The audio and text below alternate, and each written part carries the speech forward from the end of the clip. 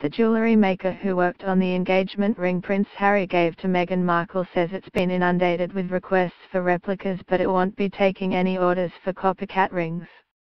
Stephen Connolly, director of Cleve & Company, told the Associated Press the intense media attention has been a bit of a shock. "We're not going to be making replicas of it. If you want a ring, then we'll design you a different one," he added. Harry has said he sourced a diamond from Botswana for the yellow gold engagement ring, which also features smaller diamonds that had belonged to his mother, Princess Diana, so she could be with them on this crazy journey together. David Thomas, a former crown jeweller who looked after the royal family's jewels and now works with Cleve & Company, said working on the ring was the biggest and hardest secret he's had to keep in his life. He said he has been bombarded by questions from the press, including how much the ring had cost, but he declined to violate the royal couple's privacy. "Jewelers are like doctors, we never discuss our patients," Mr. Thomas said.